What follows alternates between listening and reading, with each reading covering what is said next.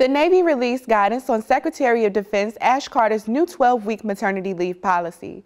The Navy implemented an 18-week maternity leave policy in 2015. Sailors who are pregnant or give birth on or before March 3rd will be granted up to 18 weeks of maternity leave. Those who become pregnant after March 3rd will be entitled to 12 weeks of non-chargeable maternity leave. Sailors must take this leave consecutively and immediately following a child's birth or release from hospitalization.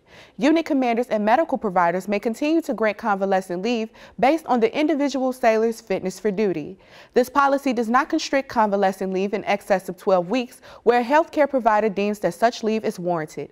For you future fathers out there, DoD is working to expand paternity leave, changing the current 10-day paternity leave policy to 14 days. For more information on the new maternity leave policy, check out the NAV admin on the NPC website.